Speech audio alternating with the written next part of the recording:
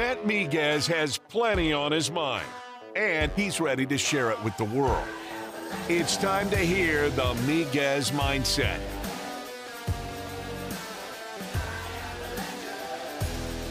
Welcome into the Miguez Mindset here on ESPN 103.7 Lafayette and 104.1 Lake Charles YouTube channel. Matt Miguez here talking about the Houston Astros as we are just a little over 2 weeks away from the start of the season. Plenty to talk about in terms of spring training, injury news as well. The host of the Locked On Astros podcast, you know him as H-Town Wheelhouse. We know him as Mr. Brett Chancey. Brett, good morning, man. Thanks for taking the time. How are you? Yeah, man, doing good. It seems like every day we get closer. For the most part, I think we are liking what we're hearing out of camp, out of the players that we know that will be on the field for opening day. So I think we've got a lot of players, even though they're veterans, have a lot to prove this year. They've got a lot motivating them. And I think we're going to have a really fun 2024 season. You know, I want to start with the spring training record because I feel like anytime I don't want to use the term casual fan, but kind of a casual fan, um when they see that the Astros are 9-8 in spring training, they're going to be like, "Oh my God, the Astros might not be very good this year." But at the same time, the Astros are consistently, moving guys in and out of the lineup, trying new things. So you can't look too far into the spring training record, right? Yeah, exactly. And I think one of the things you focus on one of the things you don't focus on for your offense is you don't necessarily focus on average, but how are your guys hitting the ball? Because I can tell you, I've watched, 4 or 5 games, and there's probably 6 or 7 home runs that probably get out of the ballpark if you're not at West Palm Beach facility. If you're in a regular ballpark where there's not all the wind, and so you have that. But like Jake Myers the other day was just punishing the ball. And so was Altuve and Bregman in the same game, but they were all being caught. So that's not really what you're looking for. But what you're looking for is, can they get things going? And um, I like what they're doing. They're scoring early. Altuve's already been featured on MLB Network talking about how he loves having the protection of Jordan behind him. He's probably, I think, going to be the happiest leadoff that he's ever had, because who wouldn't want to hit with Jordan hitting behind you because you got protection now? But it's not about record. It's about how the guys are coming along. It's about how your pitchers are progressing. And if your offensive players are really getting a good feel, and are your guys on defense, do they have chemistry out there? You'd have Chaz did play one game, I know for sure, in center field, made an amazing catch. But when they're out there in outfield, how are they doing? What are they doing when they get a ball hit to them, different situations? And it's all about situational baseball. So record is never a thing. I mean, people have gone, 12-0 or 13-1 or in spring training, and they could be the Pirates. No offense to the Correct. Pirates, but yeah, we could care less about record. What we care about is progress. See that the guys are ready, and they may not be in midseason form, but we like to hear that phrase. Man, they look like they're in midseason form on opening day. Right. No doubt about it. And, one thing I wanted to get to with you as well is, from what you've been hearing and maybe what you've even been seeing, who's really stood out at spring training besides, the names you come to expect, your Jordans and your Bregmans? Well, I think Jake Myers is actually come out, firing. He's got something to prove. He's been labeled the starting center fielder. And I think, because everything I know of Jake Myers, and from interviewing him when he was a Sugarland Skeeter before they were the Space Cowboys, and before his first call up, or his call up, Jake Myers, I was really impressed with his mindset. And you're really starting to see that he has the confidence of his coaching staff and the club. And I think he's going to have a really good season. So I think I'm looking at him. Look, I know, Arrighetti got sent to minor league camp, but he showed really well.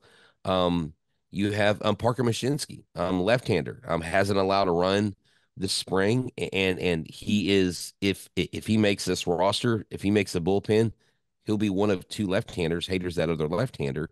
And so I like what I'm seeing out of them. And I love the young guys. I love the Loperfidos. Um, but I just like where Jeremy Pena is too. He seems to be hitting better. He seems to be getting more lift. Um, and it's good to see Carantini get in there and work. Um, and I think Yanner Diaz has done phenomenal so far this spring. But for me, Myers, Mashinsky, those are guys you don't really that don't get the headlines, especially Mashinsky, great kid out of Texas Tech. But I think we've got a bullpen that is really gonna surprise people because people keep saying, well, we need more bullpen arms. And you can never have too many, but those are the guys that I'm really liking right now. Talking about pitching in the bullpen, in the age of modern technology here in 2024, everybody's been raving about the pitch com. But apparently, Framber Valdez is not a fan. To the point where Joe Espada said yesterday that Framber's not going to wear a pitch com in 2024. They're going to stick to the original way of giving him signs for his pitches. What, in your opinion, what do you think is the reason why he's not comfortable with it? Well, I just don't know. See, with Framber, it's between the ears. That is his biggest Achilles heel. Has nothing to do with talent. The guy has a drive and a talent, but when it comes to the mental aspect of the game, that has been his biggest challenge. And we know if you know anything about baseball, I mean, you could have maybe only watched a season of baseball to tell that is one of the most. It is the sport that beats you down the most. I mean, you're in a sport that if you hit the ball 30% of the time, you're a Hall of Famer. What job can you go to and do 30% of your job correctly Right. and be rewarded for it, right? Yep. So Right. I just think what they're trying to do is they're trying to find what works best for Fromber. And if Fromber's comfortable with it, if his battery mate and Yainer Diaz is comfortable with it, I say let the dude go the way he wants to go.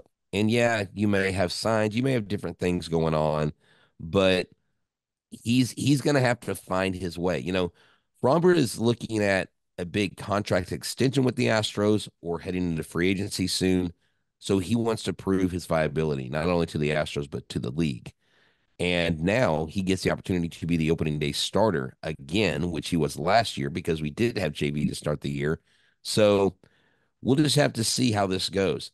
I think the Astros are real good at making adjustments. And if for some reason they need to pull the plug on that, they'll do it. But they're going to do what they think gets their quote unquote ace right now in the right mindset.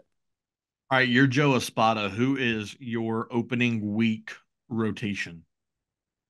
Opening week rotation. Well, I'm going to go with because we're just going to assume that Justin Verlander is just not available for the first 2 weeks. Okay. So we're gonna leave him off the opening day rotation just because I think he starts maybe week 2 or 3. I'm gonna go with Framber Valdez, obviously leading off. Um, I'm gonna bring in Christian Javier, number 2. My number 3 guy, um, gosh, see, because you've got see JP France hasn't really thrown. Um, 3, 4, and 5. Hunter Brown's been throwing the ball really well. No. So I'm gonna go Hunter Brown. I'm gonna go Jose Urquidy. And then so we've got Valdez, Javier, Brown, Urquidy, and then if France is ready and available, France. JP France. Yeah. So you know, hesitating and trying to play that out kind of answers my question, but I'm going to ask it anyway. If Justin Verlander is not available for the first couple weeks of the season, should the Astros look to make a move for an arm, or is it just hey, we'll get through the first 2 weeks and figure it out? I really think they are going to, I think they're going to wait it out. I think because it is 2 weeks, I don't see that it is anything that's alarming to you know, something that's too worrisome beyond those 2 weeks. Now, I think if it was a more severe thing, you do, because the problem is, even if you go out and get a Snell or a Montgomery or someone like that on a 1 year deal, you're going to have to expense a lot on a 1 year deal. And then you're going to have to scramble because now the league's looking at reducing how many pitchers can be on the roster and all this stuff. So then you have some of your key guys that you're going to depend on. So I think they stand pat. I would stand pat unless it was an injury where he was out 2, 3 months. Then you start going, okay, who can we bring in? Um, but do you go big or go home type of mentality? And that's a question the Astros would have to answer. How close do you feel a guy like Spencer Arrighetti, who had some strong showings in spring training, has now been sent to minor league camp? How close do you feel he is to being in a major league bullpen? I think he could be ready sooner than Hunter Brown was when he came up in 2022. Hunter Brown was supposed to come up a little bit earlier than he did, but he kept struggling with his command. As long as Spencer Arrighetti can fill the strike zone, can get his two seam, four seam working, and then can bring in his secondary pitches to get that swing and miss. And he can do that in his first maybe 3 or 4 starts down there in Sugarland. I'm all for playing the long game with these pitchers, and Spencer Arrighetti's young enough to where you don't have to rush him Correct. to the majors. Um, in April, they're going to be playing a lot of games. They're going to really rely on that 6 man rotation. By the time you get to May, you may have some guys that are gassed early. And so Spencer Arrighetti coming up and getting spot starts. Um, let's say they have Belak on this roster and on the big leagues. Um, you know, he may not be working out. And then if you've got to DFA him because he's out of options, then you can bring up Arrighetti in his Correct. place. You could see him mid-season.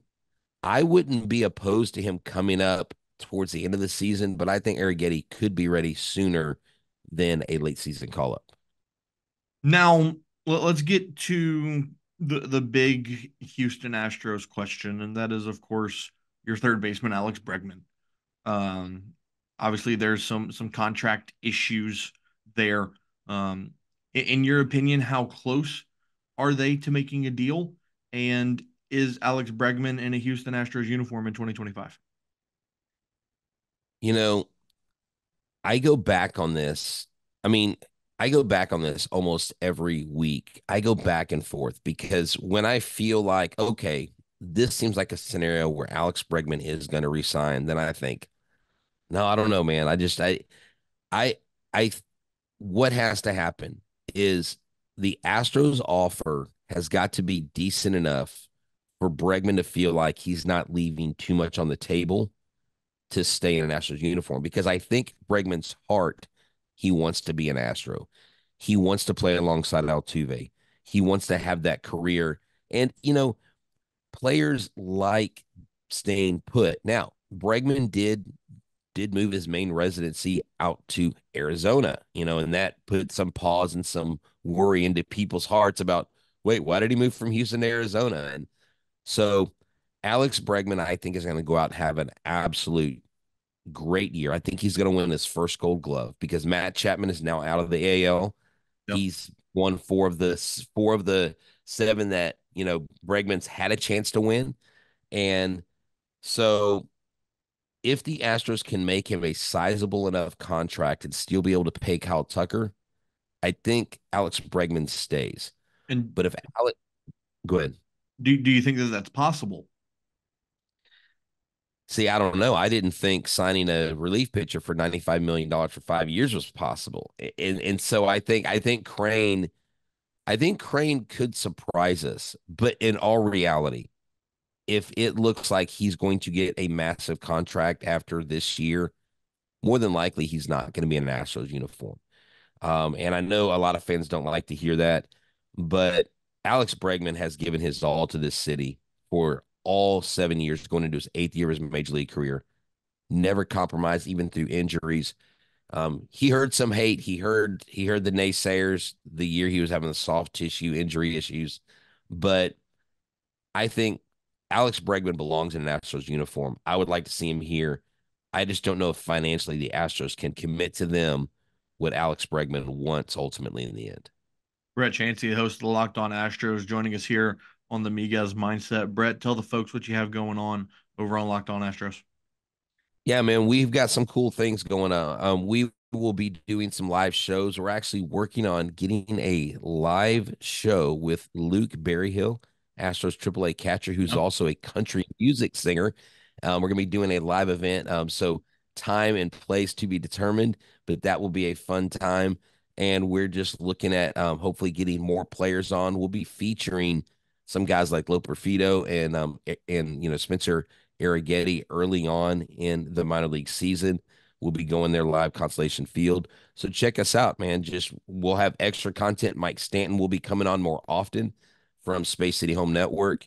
And so we just look for the best year yet in 2024. And you guys are the real MVPs. So just make sure you subscribe to our YouTube channel. Make sure you subscribe to our YouTube channel as well at ESPN Southwest Louisiana. Also, make sure to follow us on social at ESPN_SWLA. This has been the Miguez Mindset with Brett Chancey on ESPN 103.7 Lafayette and 104.1 Charles.